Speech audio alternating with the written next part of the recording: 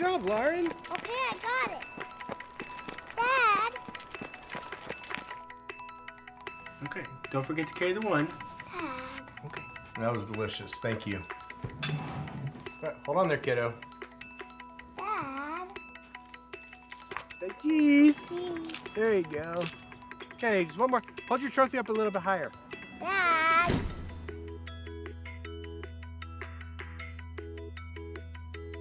Good morning, good morning, good morning. It's time to rise and shine. Dad. I love it. No. Dad. Dad. And they were here first. So Dad. So you want to go catch a movie at like 7:30 or something? Dad. And one more. Okay, one more. Okay, let's go. Wait. Come on, just one more. One more. Dad.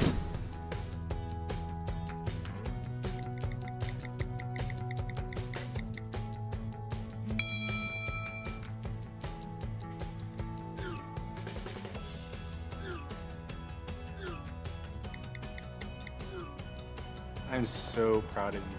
Now you just got to get a job. Dad. You look beautiful.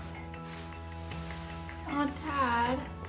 And stand just a little closer together and move just a little bit to the left.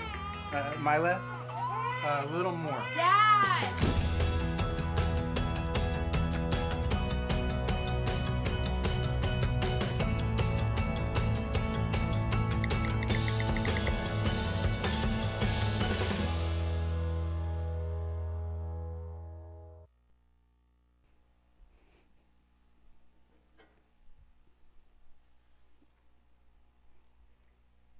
So our scripture this week from Proverbs 22 talks about having a good name. Proverbs 22:1 says, "A good name is more desirable than great riches. To be esteemed is better than silver or gold." And Proverbs 22:1 is not talking about a good name built on a successful career or even wealth. It doesn't come from celebrity or fame, in which the culture is so obsessed. And it's not based on physical beauty or having a good PR person to put your name out there. A good name is something earned over many years from people who know you well. It is a name built on integrity, on honesty, and love, and humbleness, and responsibility. And even when circumstances change in life, a good name remains. It is there, it is solid. Because it's based on character and the affections of others, rather than popularity or wealth, which can be lost. A good name, a name that comes out of somebody's mouth with affection.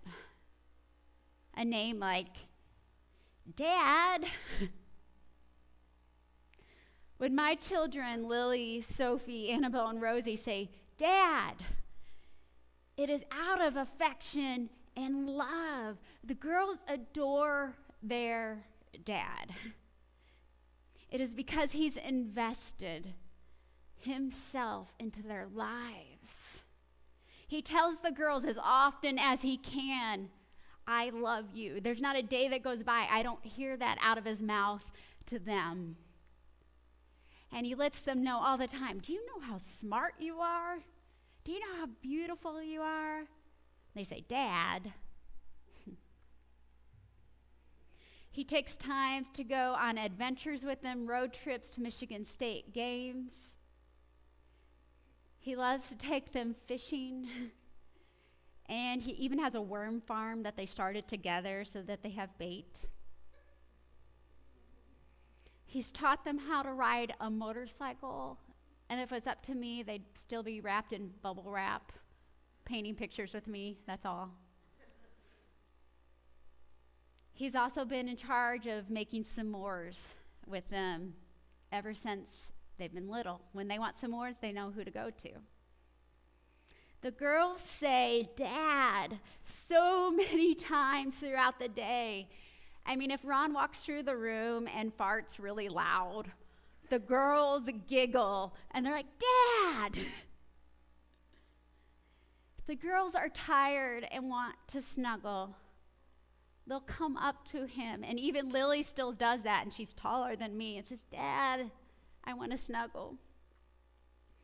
The girls want to play baseball or golf or basketball or want to go swimming, they'll yell across the yard, "Dad, come play with us." And when Ron puts on his hosen, he grew up in Frankenmuth, Michigan, where everybody owns a pair. When he puts them on and goes in public, the girls groan, "Dad." Dad is one of those good names that is worth more than any riches.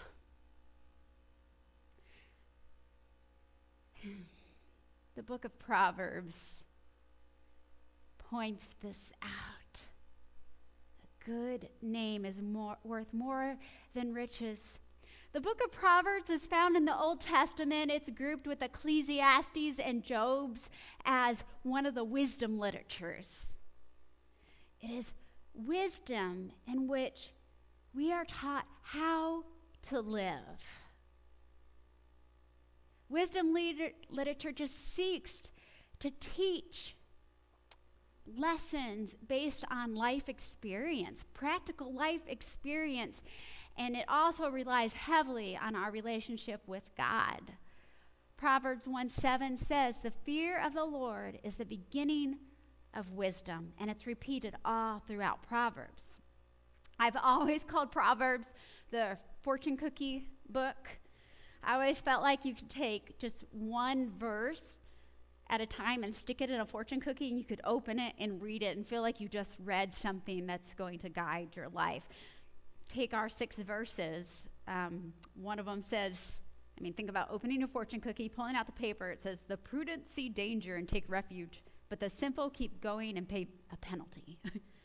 Let's open up another one. "Humility is the fear of the Lord. Its wages are riches and honor and life." Right? So you read those, and they're meant to take piece by piece. And often scripture, you need to take context, context, context. This you can take one and read it and study it and then begin to look at who wrote it, where did it come from. So who did write Proverbs? King Solomon, who is the son of King David. What I remember most about King Solomon can be found in 2 Chronicles 1. I remember that King Solomon was one who longed to know God and to know God more. And when God appeared to King Solomon, God says, "Ask for whatever you want, and I will give it to you." And King Solomon didn't ask for wealth, riches, or honor. What did he ask for? He asked for wisdom. And in his words, he asked for wisdom so he could lead God's people. And God respected this.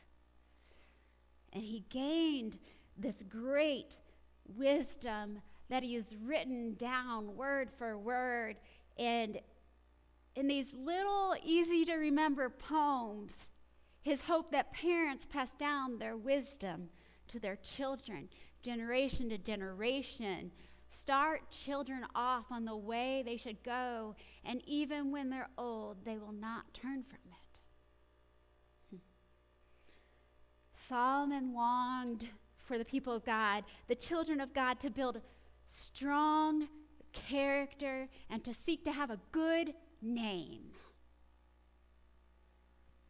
A good name, said with affection, like the word Dad.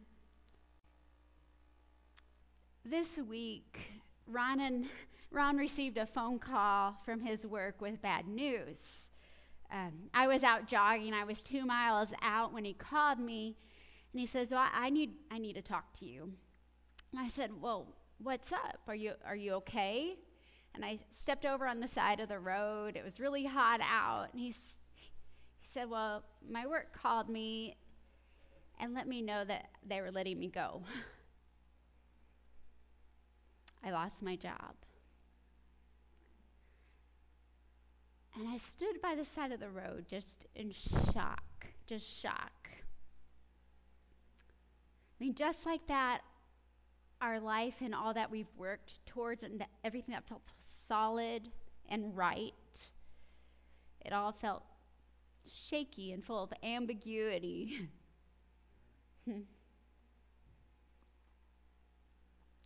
Ron no longer has the name of senior supervisor, whatever his title was. I made it home, and Ron and I stood in the kitchen and began to talk about what we could do, what our worries were, what our hopes were, what we felt we were blessed with at this time in this position, and some of our fears. In the middle of that conversation, if you're a parent, you never make it through a conversation without interruption. One of the girls came around the corner and said, "Dad," and wanted to ask him something. And all of that moment, I thought, that title, that good name can't be taken away. That name remains. Dad. It still came out with full affection and love. A good name is more desirable than great riches.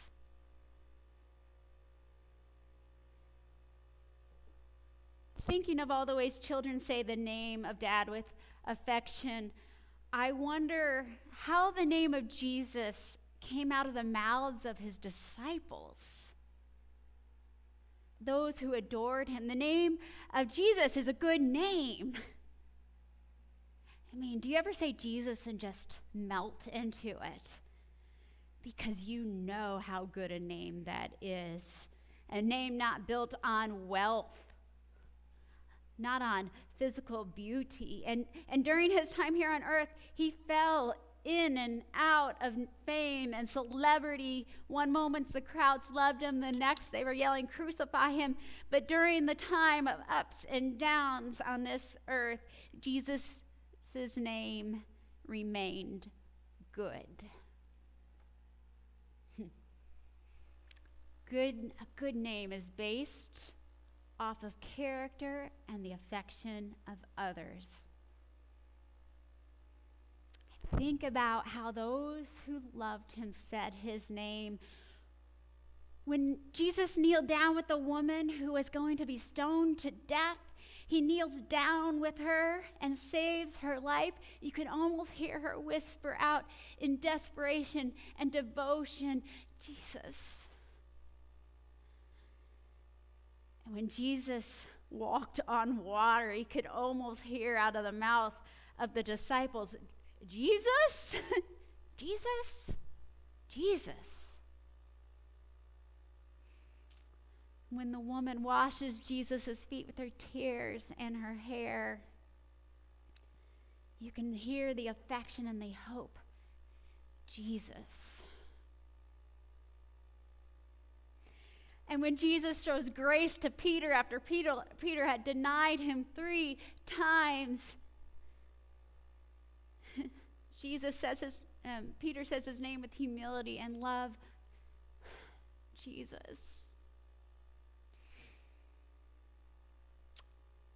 And when Jesus is whipped and hung on the cross, and the woman who had spent so many years along his side, and they cried out, "Jesus."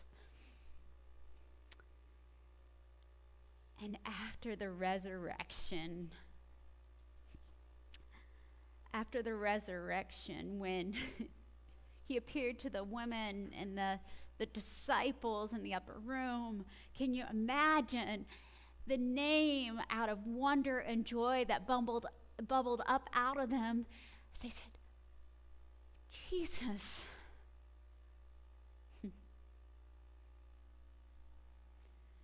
The good name of Jesus can never be lost, changed, or tarnished. No matter the circumstances, the name of Jesus remains good. A good name. Because it is a name built on character, love, selflessness, servanthood, humbleness, power, sacrifice. Can I get a muffled amen out of your masks? So back to the good name of Dad. For Father's Day, the term of affection isn't always in the form of Dad. When I was 17 when I last said Dad. When my dad died of alcoholism at 46. Since then, that name has not come off my tongue. Ever since then, there's been a hole the size of Indiana in my heart. I don't know how you ever fix that fully. And it hit me yesterday. I was driving with Ron, and John Chastain has been building a chicken coop out in Sarah's yard, and Brian's been coming over to help and check on it. And we were driving, and I said, I want a dad to build a chicken coop in my yard. Just thinking of how neat that has been. And I began to realize that God has put people in my life that have earned a good name. And I say their name with affection, and they probably don't even know it. So I may not have a dad, but I have a John Chastain, and he probably doesn't even know it. I know it's been a long week. I know you worked tirelessly on the parsonage before we moved here. You didn't build a chicken coop, you built the inside of my house. And you climbed to my crawl space through sewage water to fix a pipe at Christmas because nobody else could get out there. Double amen. So when I say John Chastain, I have so much affection. It's a good name. I think of Brian. He's always one phone call away from help. I need help with this. I need a prayer for this. My children don't have my dad as a grandpa, but they just adore you. They just adore you. And whenever you're over there, they're like, Brian's over there. And they run and flock to you. So we say your name with affection as Brian. And John Knobel, he's been by my side from the very beginning. Never left. And he's always a phone call away. If I'm struggling, I'll say, hey, will you listen for a minute? And he always listens, and he always builds me up. And my kids affectionately know him as Johnny Connie. They love Johnny Connie. I mean, there's so many names. Irvin, who I can call up at a drop of a hat and say, hey, make me 1,000 butterflies out of cardboard and prime them. He's like, okay, stay up all night and do it. Or any other big project, he'll drag like logs out of a creek for me and build props to hang my butterflies on. A lot of affection when I say your name. And the little day you snuck the wind, northwest, east, south thing on my fence as a little butterfly, he made it. The day you snuck that out there, just that means the world to me. Danny, you've also been there for the drop of the hat, to do all the technology stuff, to do Justin's funeral. You've been here. And so when I say Danny, it's a good name. There's so many good names. There's so many good men in this world. And you may not know it, but you are father figures. And for a girl who has the hole the size of Indiana in her heart, that's gotten smaller by living here.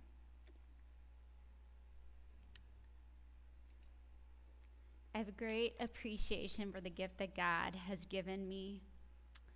So this Father's Day, I want you to think about the good names in your life.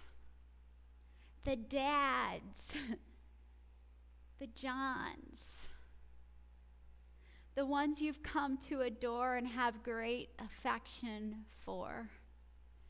Let them know that they have a good name